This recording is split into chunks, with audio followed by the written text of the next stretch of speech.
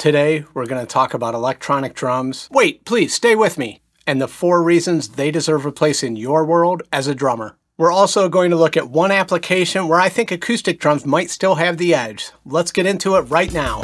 If you're new to the channel, welcome. Be sure to subscribe for all things drumming. If you are back for more, thank you. Now, electronic drums can be a touchy subject. After all, I fell in love with drumming, beating on a head with a stick and feeling that sound resonate through my body. It's primal. Look, it took me a while to come around to electronics. Why did I even try them in the first place? Simple reason, I wanted to be able to play my drums anytime, day or night. More recently, it was to be able to access the unbelievable library of sounds and the flexibility that's available to drummers now. E-drums have grown leaps and bounds over the decades, and there's no denying the technology. In fact, don't we embrace the latest technology in other aspects of our lives? Our houses, our cars, our phones. So why this resistance to change? Because it's unfamiliar, it's confusing. Let's face it, it's cool to be the last old school drummer on the block who doesn't need all that crap to sound good. Okay, well, you don't have to completely abandon your acoustic drums altogether. Mine are right here. I haven't really played them that much lately though. But keep an open mind and let's go through the 4 reasons to consider giving electronic drums a place in your setup. And then we'll look at one big reason to keep your acoustic drums around. First reason to think about electronic drums, the feel. My biggest resistance to E-drums in the beginning was thinking that nothing was ever going to feel quite as natural as an acoustic drum kit. I got my first electronic drums in 2010 and I was right. It was these dense rubber pads and it just didn't play like an acoustic kit. The rubber pads had a dead thud that actually hurt if I played too long, but I could play anytime I wanted. Fast forward to just a couple of years ago, and I finally tried a mesh head electronic drum kit. The feel was totally different. Now I'm playing on heads that feel much more like a traditional kit. They have good rebound and the head tension is tunable so I can dial that feel in. The cymbals have bow and edge zones. They're chokeable. The ride has a bell. My newest kit are Roland vdrums and they take it further with even better feel and durability. I can play cross stick on the snare. The hi-hat's mounted on a traditional hi-hat stand and that's a big deal. We can pull a lot of nuance out of the hi-hats. I can even splash with my heel. The heads are more sensitive and expressive. I get true rim shots. I get a lot of detailed nuance out of the snare. These drums are super comfortable to adjust and to play, and they really do give me the feel of an acoustic drum kit. The second reason to look into electronic drums, the sounds. At the end of the day, the drums are an instrument designed to make sound. Without that, what are we even doing? The first time I sat down behind these drums, put my headphones on and stomped on the kick drum, I heard the snares rattle just like they do on an acoustic kit.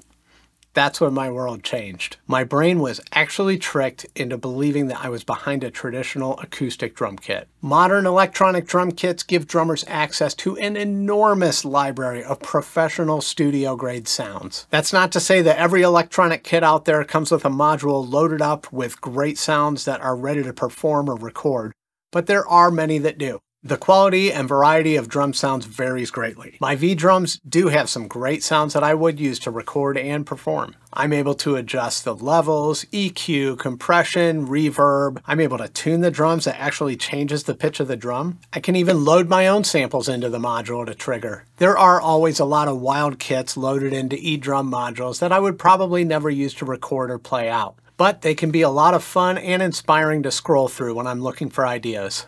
And hey, if you want to hear some of the kits that are loaded into the TD-17, there's a link in the description to a playlist where I demo a lot of those drum kits. Now, if I want access to more sounds and even better quality, there is software out there that delivers and it's unbelievable. I use Superior Drummer and it is incredible. It has a library of some of the best drums in the world, recorded with the best mics in the best studios and by the best sound engineers on the planet. I connect my drums to the computer via USB and I trigger the software with MIDI. Now, using the software to get access to all those professional grade sounds means that I don't have to pour a ton of money into a really expensive drum module.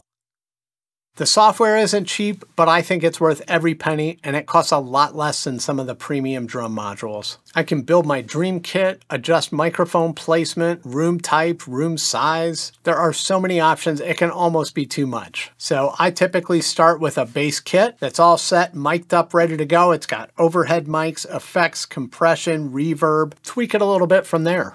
Once I've got everything recorded, I really don't usually have to do much to the final drum mix, maybe a little tweaking and polishing, but it's pretty good to go right out of the box. That leads us to our third reason for adding electronic drums to your setup: workflow speed and flexibility. When I use a kit in Superior Drummer, it's ready to go. The drums always have fresh heads, they're tuned properly, overhead mics, kick drum inside and outside, snare top and bottom, there's microphone bleed, everything's mixed, EQ'd, everything's compressed. This gives me an enormous head start in production. The quality of sound that I get instantaneously would take me hours to achieve using professional gear in my home studio. All of this saves me an enormous amount of time, and money for that matter, maintaining my drums and getting a great sound. And the fact that I'm just recording MIDI data instead of actual sound waves gives me unrestricted flexibility. I can work on a song, I can come back a year later and decide to switch drum kits. Electronic drums give me a faster, simpler workflow with more flexibility and better sounding results than I ever could have imagined. And now the fourth reason to add electronic drums to your setup: ability to practice anytime, any place that has electricity. I got my first electronic kit when I was living in an apartment building in South Florida, and there was no way I was getting an acoustic kit in there, let alone playing it without getting evicted. But I needed to be able to play. I'm a drummer. I need that outlet.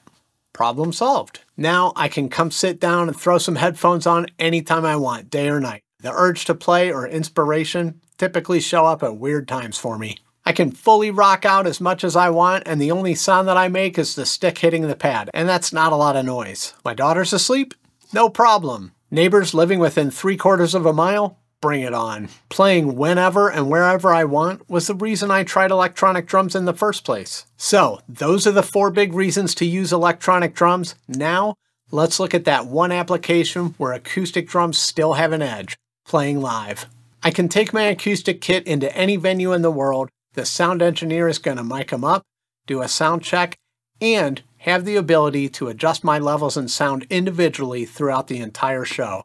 Even though most electronic kits will allow me to adjust the levels and sounds in the module internally, most of the affordable modules are going to have a 2-channel stereo output. Now that means that if I want multi-channel tracks out to the soundboard, I have to go all in and invest in a very expensive module that's going to have individual outputs for each channel. Now, I have done this and it worked great, but it's very expensive gear, especially if it's going to be roadworthy enough to survive being dropped, kicked, tripped over, and set up and torn down every single night. With a modest drum module that has a stereo output, yes, I could work with the sound engineer at soundcheck, and I could dial 1, maybe 2 kits in on the module itself, but I'm going to be very restricted for making adjustments throughout the show. I have looked into running Superior Drummer in a live situation, but the equipment needed would again be very expensive. We're talking a dedicated computer, a separate audio interface, and we would probably be introducing latency to the equation. And finally, there's the issue of monitor mix. I would like to think that all musicians know how critical it is to have at least some drums in their personal monitor mix. But let's face it, we've all had that band member who wants to hear nobody but themselves on stage, and they think it's up to everybody else to follow them. Those are called guitar players. With an acoustic drum kit on stage, you are at least going to be perceptible to the rest of the band. So, electronic drums. In the studio, it's a no-brainer for me. Live, I think there's definitely room for improvement. What do you think? What are your experiences with electronic drums in the studio, on stage? Leave a comment down below and let's talk about it. Now check out one of these videos to hear examples of Superior Drummer and Roland vdrums kits being played. Thank you so much for watching. I will see you soon.